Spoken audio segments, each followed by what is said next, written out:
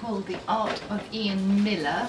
It's a Titan edition, Titan Books first edition, published at £24.99, and it's just £14 through bibliophilebooks.com.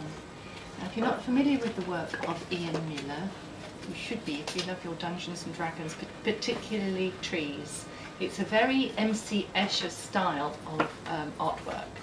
Look at these glorious pen and ink pictures, going right back to fairy tales that Ian Miller illustrated in 1969, the very Gormenghast looking castles that he created, dwarves and orcs and elves that he created for David Day's A Tolkien Bestiary.